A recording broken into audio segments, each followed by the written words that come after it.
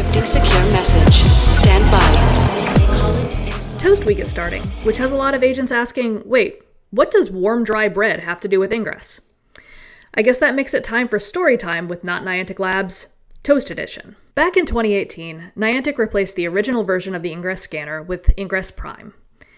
Within a few days, Niantic re-released the original scanner as Scanner Redacted for legacy agents, but to new agents, Ingress Prime was all of a sudden the only scanner there was.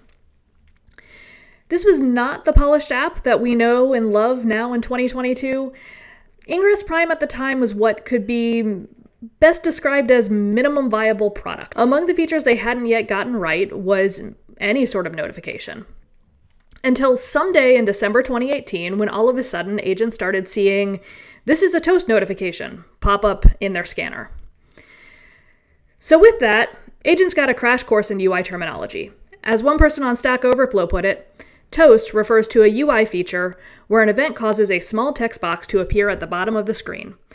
The behavior seems like a piece of bread emerging from a toaster. So yeah, agents were basically seeing placeholder text in an unfinished feature. Not a surprise at the time, and that was that. Until April Fool's Day in 2019, when Niantic decided to try to butter up some agents by going all in on Toast, with some quality self-deprecating humor. They released Toast Beacons, Toast Glyphs, and even a Toast Media with Hank Johnson explaining the origins of Toast. Did you know that toast is actually a Latin word? Yes. It comes from the word toast. Toe meaning the end of the foot, and ast meaning the backside of a person. Cut. It was a funny couple of days, and then it was over. Until it wasn't. Like the jokes about Red Solo Cup's mother's lasagna, Toast was the joke that just wouldn't die. Toast Glyphs returned on April Fool's Day 2020. Then in early 2021, the Niantic shop first introduced Toast plushies. When Thea became the new Ingress community specialist, she introduced herself to the world holding a picture of her pal Toasty. Fans made their own versions of Toast swag. Toast-themed missions, many designed by Agent Control-Alt-Duck, started to appear all over the world. Rather than fading out, the Toast joke seemed to be growing in popularity.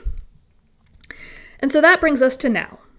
From Thursday, February 24th until Monday, February 28th, for Toast Day 2022, agents will be treated to lots of Toast-themed goodies. They are bringing back the Toast Glyph. You'll earn double AP and extra gear from all that glyphing. Drones will have a 10-minute cooldown to keep you seeing Toast Glyphs all weekend long. Agents will also be able to purchase a profile badge and beacons. So, has this Toast thing gotten a little stale, or will it continue to warm our hearts? Let me know in the comments whether you're crusty about this jam-packed Toast weekend or if you toastily loaf it. Until next time, I'm Agent Vinicon for NotNiantic Labs.